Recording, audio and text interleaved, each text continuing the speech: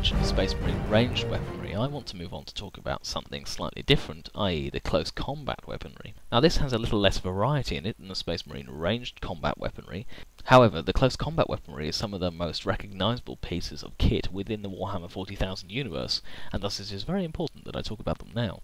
The most common piece of close combat weaponry, beyond the combat knife, which is issued to every single Space Marine upon joining their chapter, is the chainsword. Now, the chainsword is also known as a chain weapon because there are many different varieties of chain weapons, such as chain axes and chain pikes. However, the chainsword is the most commonly wielded by the Space Marine, and it is essentially a sword with a motorized chain blade that run like razors around the edge of the Space Marine weapon, and can be used to chew through flesh and armor very quickly.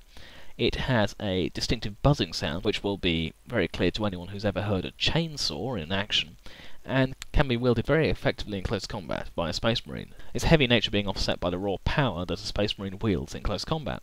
The next type of close combat weaponry to be used are power weapons.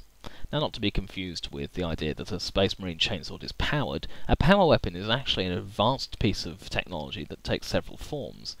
The power sword is actually an advanced piece of technology brought forth from the Dark Age of technology, and uses a sheathed magnetic energy field which disrupts solid matter on contact, which allows the weapon to easily tear through any type of armour, including Terminator armour, making them very effective weapons for Space Marine commanders and anyone who is going up against the heavily armoured individuals, such as Chaos Space Marine chapters, or even the Necrons. Next up comes the Power Fist. Now the Power Fist is of course very similar to a power weapon, however it's not something that is separately wielded apart from the armour of a Space Marine. It is actually usually integrated into the armour of a Space Marine. And as it says on the tin, a Power Fist is a fist. It is an integrated hand-style device which is attached to a Space Marine's arm and can be used to literally punch enemies during combat. However, due to the energized magnetic field that encases the Power Fist, it can allow a Space Marine, usually a Terminator, to quite literally tear completely through an enemy. Anything from a tank to an infantryman to a greater demon of Nurgle, the power weapons can be used to completely devastate the enemies of the Space Marines, although it does mean that the Space Marine has to get in contact with the enemy before they can deal any damage. The Chain Fist is a variation of the Power Fist, and it's actually used in Terminator armour primarily, and it is similar in the fact that it uses the same fist-like mounting, although it doesn't have the same power as a Power Fist, not being sheathed in the electromagnetic field all the way over. It actually has a small chain weapon attached to the Power Fist, allowing the Space Marine to actually punch the enemy with the chain weapon, causing quite a bit of damage, although its effectiveness being limited by its low range and lack of power comparative to other chain weapons. However, it's often used by elite and older Space Marines, remembering that it used to be very commonly used against orcs when a Space Marine's primary mission was usually to deal with such green-skinned terrors. Lightning Claws are another form of power weapon that are actually attached to fists. Again, these are another type of Power Fist, however they can be wielded by both Space Marines and Terminators, and are, as they say on the tin, 4 or 5 long bladed claws that come out several feet from the fist itself, energized in the magnetic field, and used to tear through enemies in quite spectacular fashion. Lightning Claws are most commonly worn as pairs, but can be worn individually by Space Marine commanders who would prefer to wield a ranged weapon as well as have a Lightning Claw. Now, there is another weapon that is used primarily and almost only by Space Marine chaplains, known as the Crucerius Arcanium. Now, this is both a staff and rod of office, as well as a power weapon used by the Space Marines, and is actually seen as an extension of the Emperor's will due to its nature, usually being eagle-headed and wreathed in power, enabling the Space Marine chaplain to give off an aura of power even in combat.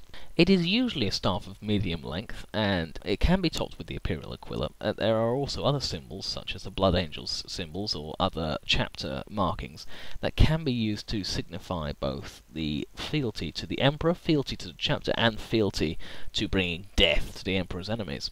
Moving on from the Crucerius Arcanium is another weapon which is designated as a power weapon. I know there are several of these, and it is easier to bring them all to you in one big mass rather than space them out, is the Thunderhammer. Now, the Thunderhammers are ancient weapons that were even used on Terra before the Space Marines were founded as an official body. The Thunderhammer, unlike most power weapons, does not emit a constant energy field.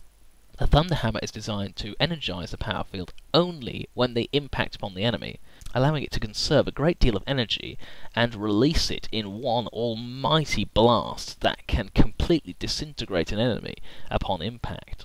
The name Thunderhammer was in fact given because when it impacts with an enemy, the sound that it makes is very reminiscent of a thunderclap, so loud and deafening that anyone not protected by the Space Marines' helmets or the Space Marines' advanced physique will usually be deafened by its blow. The amount of power that can be unleashed upon impact can be regulated by the user, although this is very rare for them to change it, as if they increase the power enough to deal a lot of damage to very heavily armoured enemies or tanks, they run the risk of the power discharging with such force that it will actually destroy not only the tank, but the person wielding the Thunderhammer and everyone within a decent radius due to the power unleashed.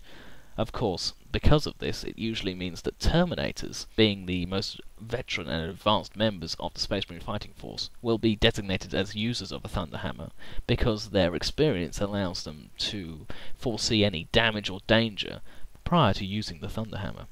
The Thunderhammer is usually used primarily alongside another device known as a Storm Shield.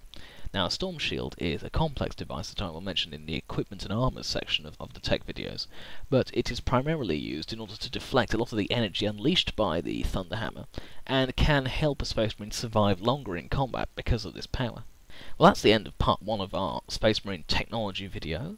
I have not included things such as grenades and other equipment and armour and vehicles in this section because obviously this video is quite long and I didn't want you to all get lore fatigue after all this time. So it remains for me to say I hope you all have a good day. We will see you again in the Space Marines tech video, and we will see you again hopefully quite shortly.